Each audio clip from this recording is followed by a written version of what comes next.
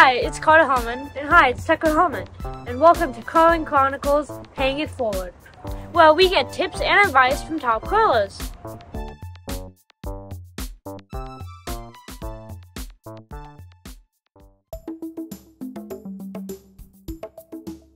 So, my name is Edie Hazard. I was Edie Loudon and I now live in South Lake Tahoe, but I'm originally from Scotland, and I curled for Scotland and for Great Britain on a few occasions when I was living there.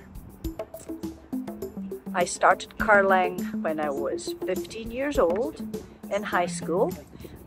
My mom, funnily enough, was our PE teacher and she ran the curling program, so she got myself involved and my brother and my sister also involved, and the three of us were lucky enough to compete at the Olympics. My sister and I at the '98 Olympics in Nagano, and my brother at the Salt Lake Games in 2002.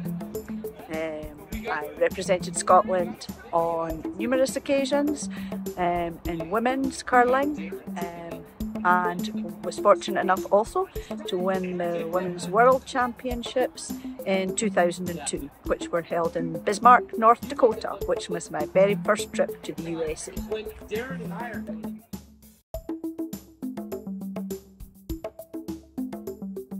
So, as I said, I now live in South Lake Tahoe. We were lucky enough to also start curling when I came here. There was curling at the arena in town, but since then we've developed, and we were very fortunate to have a donor to help us build the curling club that's behind me at the moment. It is a dedicated two-sheet curling club, and we're hosting a bonspiel this weekend. A bonspiel is a curling tournament, and we have 8 teams here from throughout Northern California. We actually are based on the Nevada side of the state, so our curling club is technically in Nevada. Our curling club's Lake Tahoe Epic Curling, and I was involved very much with the building and the development here of this curling club. I was president of the club at that time, and we have some regular curling, and we're in the process of developing a Little Rockers program, which is for sort of 6 to 8-year-old children, and we also are just about to restart our youth curling program, which is for middle and high schoolers, and that's about to kick off in probably 2 or 3 weeks.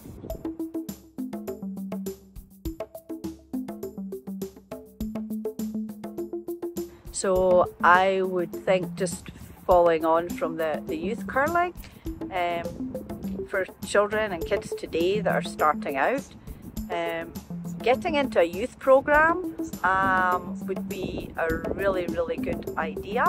Curling with trying to get on teams and into some sort of junior program, whether it be U18 or younger, and playing also on that kind of circuit is really good for them. I think it's a tough and it's really difficult here because we don't have a huge junior program going, but I think it is developing, and I just think advice is to practice hard. Watch lots and lots of curling videos, because that's where you learn really good strategy and basic strategy. And whether it be on YouTube or you watch Canadian curling, you know, you see the guys at the highest level and you want to try and emulate them, and it's not always easy, as we know, but you can learn a lot actually from watching those curling videos. And if you get the chance to go to a camp that's run by, you know, some of the top curlers, then I think that's a really good idea too. And try and get into some junior events if possible, because then, you know, your success starts to build and you get better. You're playing against people of the similar ages, and I think, you know, just that little bit of confidence, because you start to win games and you start to improve and start to get better.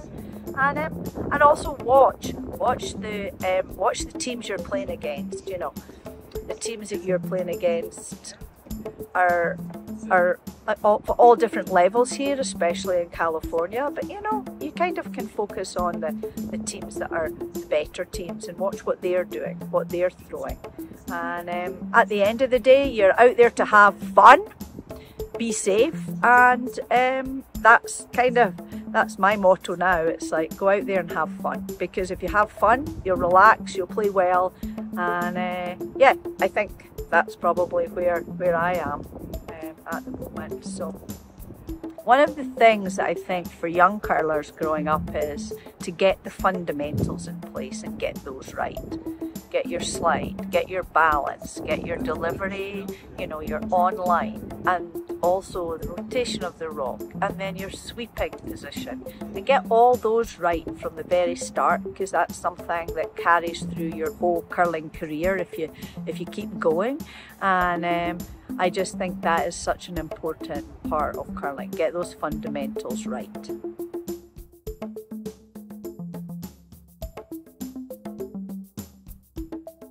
So the spirit of curling is kind of the unwritten rules in curling. Obviously curling has a lot of really technical and a big long rule book, but the spirit of curling is something that to each individual player, I think it hopefully means something, and something good.